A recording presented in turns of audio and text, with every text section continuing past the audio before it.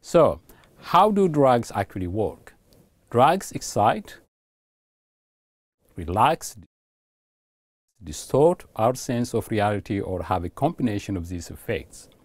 Drugs cause their effects by affecting normal neurotransmission of a range of neurochemicals in the brain neurotransmitters. The way drugs are taken affects the time of onset of effects, but also the addictive potential. Most drugs of abuse cause an activation of the dopamine system in the brain. This is involved in the compulsive use of drugs. With repeated drug use, the magnitude of the effects reduces. We call this tolerance. People may keep chasing the initial rush, but they need more and more to experience it. Repeated drug use changes several neurochemical systems in the brain and body. It takes time to normalize when drug use has stopped, and some take a very long time to function normally again.